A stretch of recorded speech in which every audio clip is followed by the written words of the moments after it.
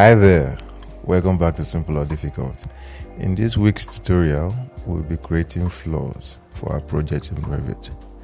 In few steps, I will show you how you can add floors to your project models in Revit, and also I'll be giving you some important tips as it regards to floor placement in Revit. So without any further ado, let's get to it. As I said in an earlier tutorial, all elements have a level they are attached to when they are placed in the project model. Unlike other elements, a floor is associated with a level. To place a floor on the ground floor level of the model, double-click the ground floor level plan in the project browser. Floors are a sketch-based element. The floor tool, like the topo surface tool, is also model. That means to exit this mode, you must click either on the finish floor or cancel floor.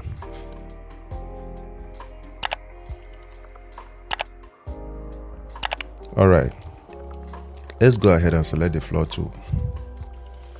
Now we're in sketch mode. Before we proceed, look at the type selector and confirm that the floor type selected is a generic 150 mm floor type. Alright. Now I want to sketch the perimeter of the floor, and we are going to make sure that it has a closed loop of lines. Like we did in the previous tutorial while adding the building pad, we are going to use some of the walls placed in the model to define the shape of the floor. And to do this, we are going to use the pick walls tool from the draw panel to help sketch the floor perimeter. Now here is a tip for you. Using the pick walls tool also create a constraint between the floor edge and the wall. What that means is that when you use the pick walls tool to sketch the floor perimeter and the wall is moved to accommodate a design change, the floor will also automatically move with it.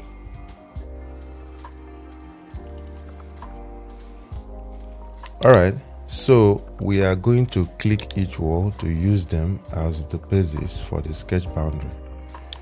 So what are these?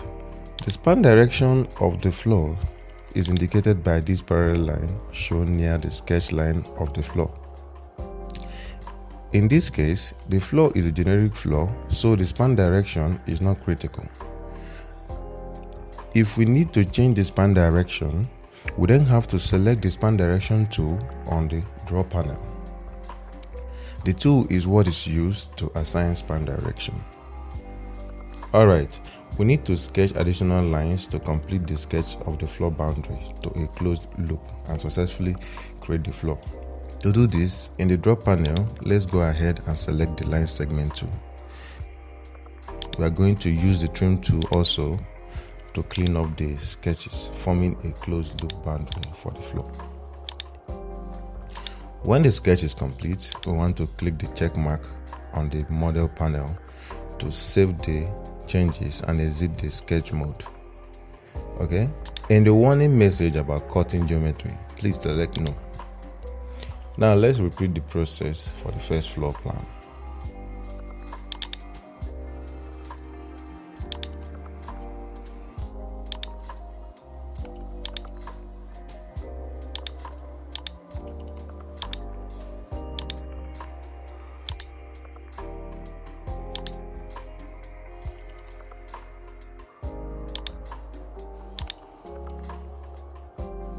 Now let's go to a 3D view so you can see the first floor. Alright, that is it for this tutorial. I hope you enjoyed it. If you did, make sure to give us a like, and also don't forget to subscribe. Not only that, ring the bell so you don't miss any of our future tutorials. Thank you very much for watching. I will see you in my next video.